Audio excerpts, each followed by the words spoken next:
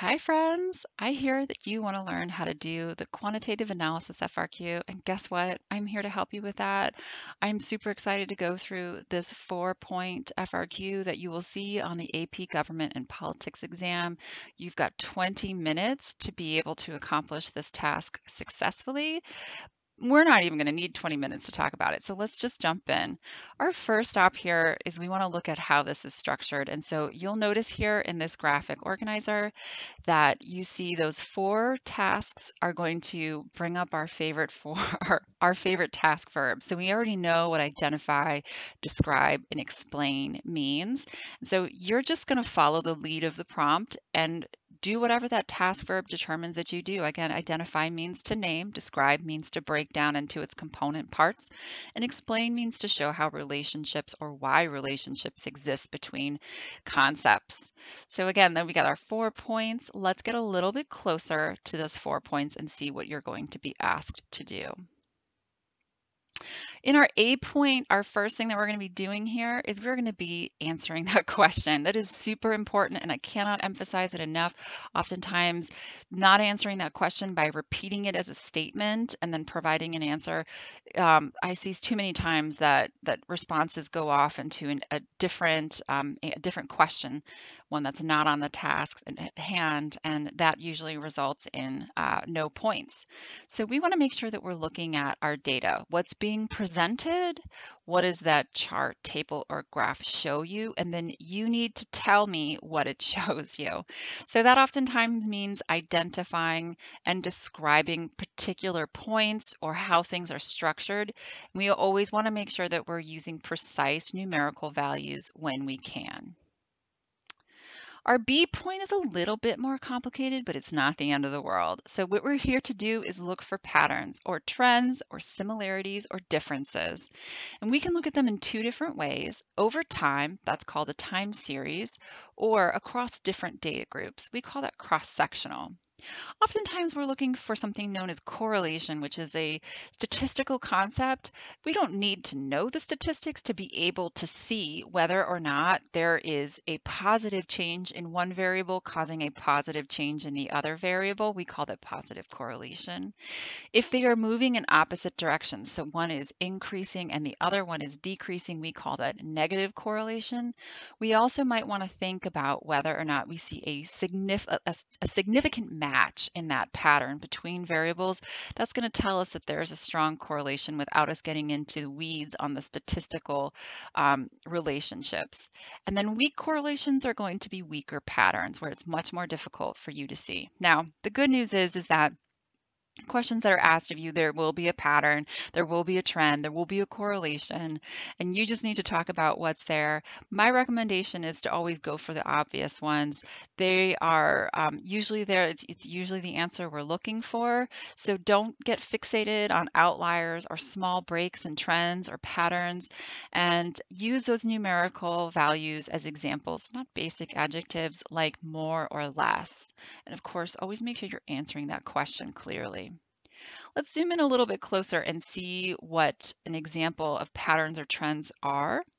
Trends are generalized directions of change within a data set. So here you see a positive trend in blue and a negative trend in orange, right? Orange is something is increasing, one of the other variables is decreasing, whereas with positive, you see both of them are increasing over the same kind of period. And then our pattern here is in green, where it is a generalized repeating sequence across a data set. Now, of course, this is like a picture perfect version. Let's take a look at what it might look like in a real world sample. So here, what we have is a figure of voting rates by race and Hispanic origin. That's telling us that this is coming from the census, because they do break down their data tables by race and by ethnic origin, Hispanic origin. They are different. So here, one of the recommendations that I give to my students is we want to eyeball trends. And so we don't have time to figure out the line of best fit. That's a concept going back to statistics, but you can find a line that fits pretty well just by using this simple trick.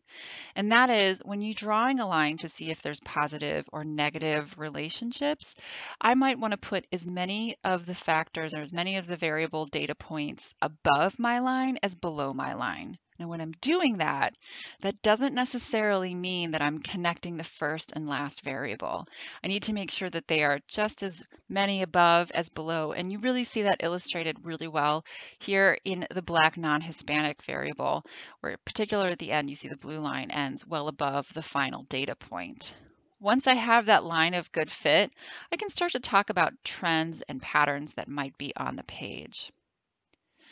All right, so now we're going to get to drawing a conclusion. And here, this final point is getting at the larger meaning of the data. We want to think about why that data is displayed the way it is.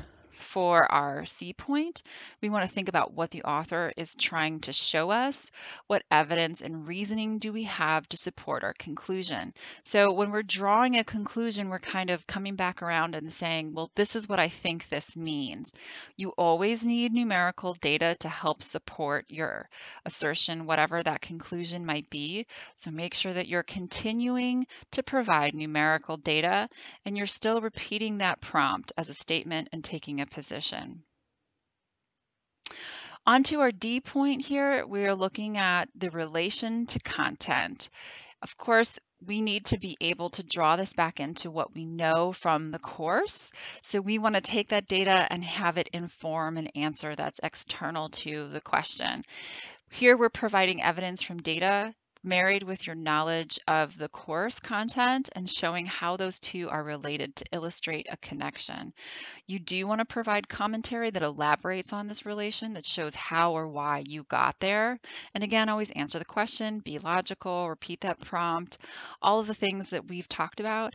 This is the part that really feels like your results section and maybe a scientific report that you're doing, because we are talking about variables, right? How does one variable impact the other, the independent impact the dependent, just like you would in a science experiment. We don't need to use that terminology. Stick to the course concepts, but it's an analogy that I like to use that students are often comfortable with. All right, so now that we have done that, it's important for us to take a look at what an actual prompt might look like and to break that down. So let's dive a little bit deeper. Here you see the basic structure. You'll be given a data set, and once you're given that data set, you'll also notice that there is a series of 4 questions. I included the scoring guidelines just so we're on the same page. We should get a little bit closer to figure out what this is going to take a look like. So, of course, the rubric, we always come back to that, making sure that we're getting points for describing the data, describing patterns, drawing a conclusion, and explaining our connection. Those are all very important components. And once we have kept that in mind, then we're going to go back and take a look at general trends and patterns, looking for particular points that need closer examination as indicated by that prompt. What is a logical case or cause for those trends? Do I need to tell how or why? They are different explanations. How gets to process, why gets to causation. And then, of course, if there's simple calculations to be done, then you should do them and make sure you outline your answer. All right, let's take a look at this very same prompt and break it down into some answers. So I've broken down my data here. I've got 2 different things happening at the same time. The first thing that I noticed is that in red, I've pointed out that this data set is not in chronological order. So I took the liberty of going through and ordering them. I had the information there because it gave the dates of the terms in parentheses. So I just put them in order. And what I did notice is that on the bottom is where I see mostly candidates from further back in time, and at the top are the more recent candidates. Now I can still see that there's kind of a pattern in this behavior, and so that's important. I'm going to tuck that away. The other thing that I noticed in yellow here is a pretty simple pattern of behavior, that as we have increasing number of vetoes, we have increasing number of veto overrides. So I think that this data has been organized from the least amount of vetoes to the most amount of vetoes. An interesting thing here is that in the past I've had students say, well, it's also in alphabetical order, but I don't think that that would be something that I could logically talk about because it doesn't seem to be what the person who constructed this data set wants me to key in on. So that would be something that, while it might be true, isn't really helpful for me answering the question. All right, so on to our A point. Again, we're looking to describe how the relationship between vetoes and veto overrides have trended over time. So here I'm going to make sure I label my points, my parts, and I'm going to repeat that prompt. The graph shows that generally more recent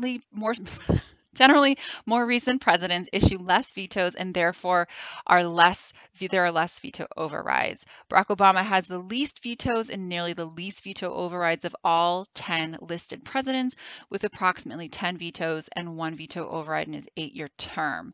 Ronald Reagan has the most, with the approximately 77 vetoes. So again, I'm just kind of describing my data set there exactly as I see it. When we get to the B point, here we are looking for a description of trends, patterns, similarities, and differences. And so I'm looking for a similarity in the relationship between vetoes and veto overrides. Now, even if I've already alluded to that, I want to make sure that I'm stating it again. There is nothing wrong with being thorough. So my answer here, one similarity in trends found in the graph is that as the number of vetoes increases, so do the number of veto overrides. Again, the simplest explanation is probably the best. For example, George H.W. Bush and George W. Bush both have the third and fourth lowest veto rates at 21 and 30 respectively. They each had 0 vetoes. However, Clinton and Obama each have less, but not a significantly higher amount of veto overrides. Both Reagan and Nixon have high levels of vetoes at approximately 66 and 77 respectively. Nixon and Reagan both have higher numbers of veto overrides at 12 and 9 respectively. So there's some oscillation in my pattern and I'm making sure that I'm pointing that out, but why I'm also making sure that I'm explaining why I'm seeing the pattern that I see, which is going to set me up for the next part because I have to use the B point, this stuff, to take me into the C point. So let's see what the conclusion is that I draw. One reason for the similarity in these trends could be that the more vetoes a president signs, the more likely Congress is to find numbers to override the presidential veto. Congress cannot perform a veto override if there was no presidential veto preceding it. Therefore, the numbers are reliant upon presidential action. That is a logical conclusion that I can draw from the data set that's given to me. I don't have to use any outside information to get there, which is really important that your conclusions don't require something else to support them. So oftentimes it's going to be a very logical and it's going to feel like it's kind of basic, but that's okay because that means that you're using the data that's presented in front of you to make that assertion. Finally, we get to our D point where we are explaining the use of vetoes and veto overrides to reinforce Madison's argument about checks and balances in 51. So here we're connecting back to course concept, making sure that I'm using all of the terminology and vocabulary that is in that prompt. Vetoes and veto overrides are critical to checks and balances because it's another way to prevent the legislature from being tyrannical. That's my position. In Federalist 51, Madison said the legislature necessarily predominates in power and can be therefore more abusive of our liberties than the other branches. For that reason, the framers created a check against the tyrannical exercise of power. So here I've set up all this information about 51, and now I need to marry it up to my data set. The veto is very hard to override, requiring a 2/3 vote in the House and the Senate. There, I'm really making sure that I show my understanding of that process. Finding 66 senators and 288 congressmen to vote on a bill is difficult but not impossible. The higher voting requirement acts as an insurance policy against the passage of a law that harms a minority as it requires more support. So that is our answer. I do have student rubrics that are available for you that are found on the website below in case you want to go back and have something to help you make sure that you're checking off all the boxes. But other than that, that's it, my friends. I mean, we have accomplished in about 15 minutes the quantitative analysis FRQ. Good luck. Go get 'em, kid.